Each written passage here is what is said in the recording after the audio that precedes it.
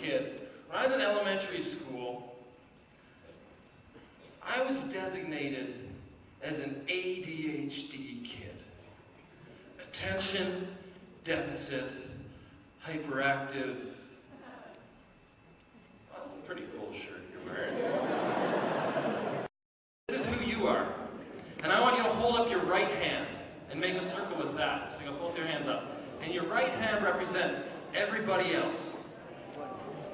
And you have your own individual needs. And everybody else has their individual needs. Now I want you to take these two circles that you have held up. Get your hands back up. Get your hands back up. Take these two circles. I want you to overlap them so that there's a little tiny spot in the middle. It's like a Venn diagram. Yeah. And what I want you to do is I want you to kind of look through it. See, there's a little tiny. And that little tiny hole is what I like to call the sweet spot. And the sweet spot, get your minds on the cutter, the sweet spot is where the needs that you have and the needs that everybody else have overlap. It's not just about sport, right? Maybe you're an artist and you need to find a way where your needs to be an artist overlap with the needs of society. How about we give a negative example? Artist, graffiti, you're ruining the view for everybody. Artist, commercial artist, painting the side of a building because someone asked you to, because they want a beautiful work of art. Sweet spot. And one of the ways that we can only find our sweet spot is we have good friends. We train incredibly hard. We train 3 times a day, 6 days a week, 50 weeks a year, for 4 years straight. To give you an idea of what that feels like, get up in the morning, 6 o'clock, alarm goes off, boom, and you stumble out of bed. And no, you haven't been drinking.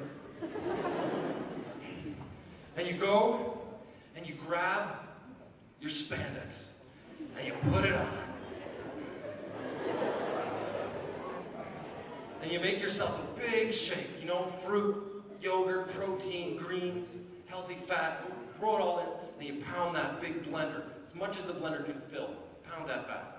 Go down to the lake for 7 o'clock, you start your dry land routine. Then at 7:30 you go on the water. You don't get off the water until about 9:30 or 10. Then you eat your second breakfast. And then you go to the chiropractor or the physiotherapist to put your body back together because you've just torn it apart. Then you go for your second row from 11 to about 12:30.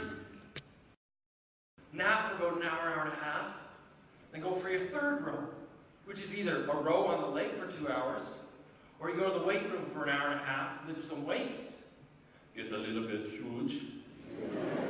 And then you go on the rowing machine and you start doing some aerobic work on dry land. And then you get back home for dinner, you eat your first dinner.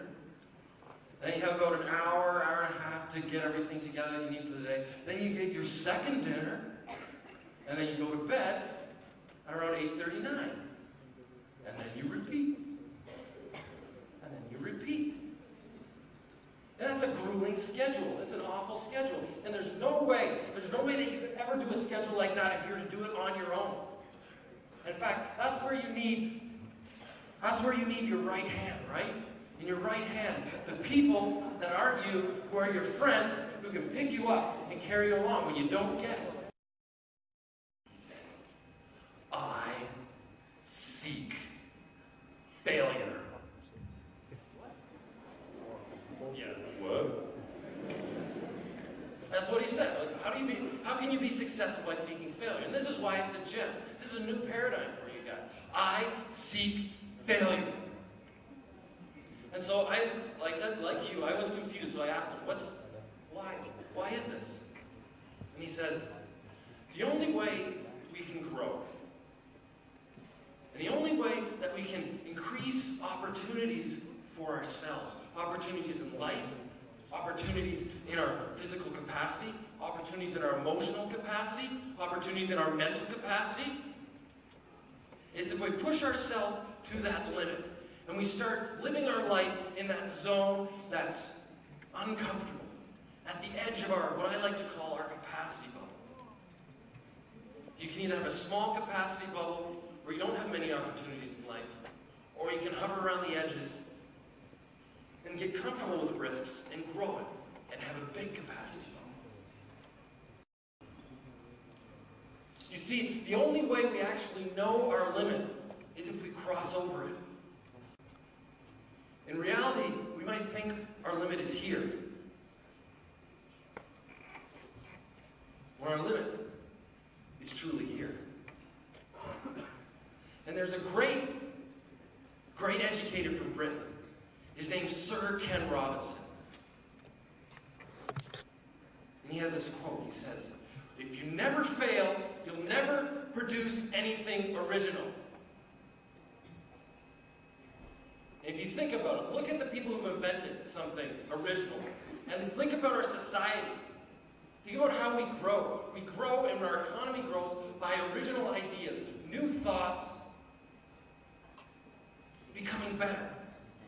And if we're too scared to take that risk, to take that leap, to jump off,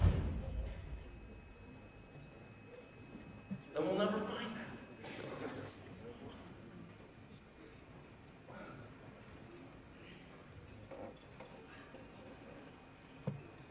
So to conclude, I'd just like for you to think about that thought, and think about it, because failure can be scary. And in fact, we can all learn from failure. So it's not good enough just to fail, but you have to reflect after you fail, learn from it, grow, and let it go. Finish up with one final story. It was Athens 2004. We were sitting on the start line of the Olympic final. We were getting ready for the race of our lives. My team, my friends, we've been training together for the last 4 years, harder than humanly possible. And the race goes off. We hadn't lost a race in 2.5 years. We had the biggest goal, the biggest dreams in the world. We fell behind. We lost confidence. We started to doubt. And we finished that race in last place. We crossed that finish line and we were crushed. Our dreams, our ideas, they're nothing.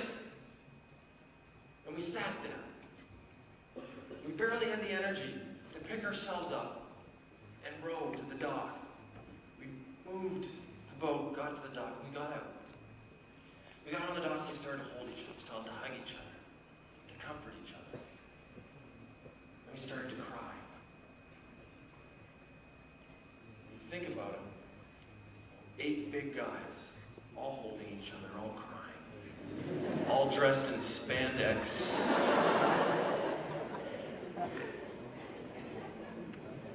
But we learned from that. We learned from that. And the best way is you want to seek failure, but you also want to learn from it. We let someone else influence what we believed. So when we went, 5 of us went from 2004 to 2008, we chose to define what we believed. For the months surrounding the Olympic Games, no one on our team read a single media article. We didn't listen to what the media was saying. We listened to what we were saying. And that helped us.